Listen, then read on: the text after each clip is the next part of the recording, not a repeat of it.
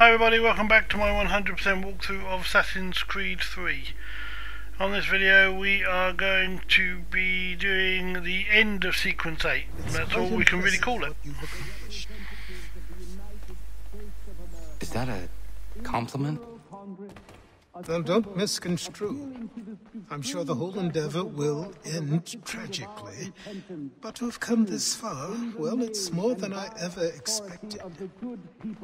The people yearned for freedom but feared to grab hold of it. That fear is gone now. Thanks to you? No.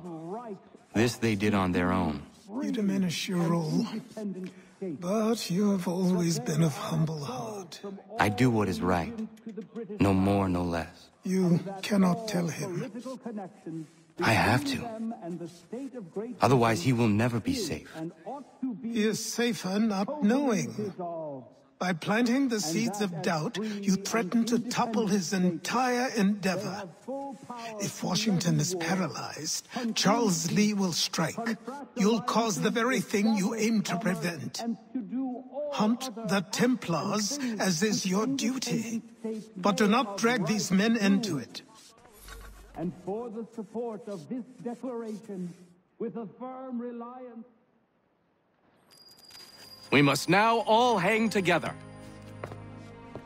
Yes, we must indeed all hang together.